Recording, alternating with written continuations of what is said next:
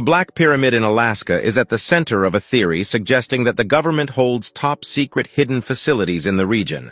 It is believed to be located within the Alaska Triangle, an area spanning hundreds of miles that is supercharged with electromagnetic energy, akin to the Bermuda Triangle, where numerous unexplained disappearances have occurred.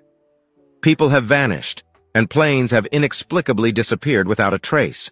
Despite extensive searches, no evidence has ever been found. Within the Alaska Triangle, a pyramid was allegedly discovered during World War II.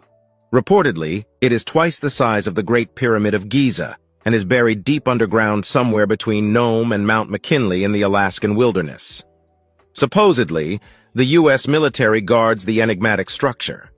Many researchers speculate that the pyramid was built by a lost ancient civilization.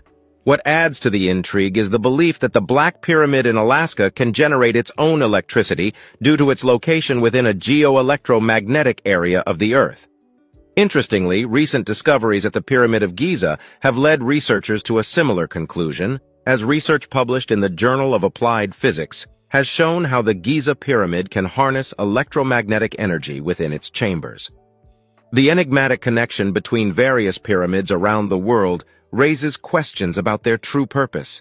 Could they all have been built for a similar reason? Share your thoughts in the comments.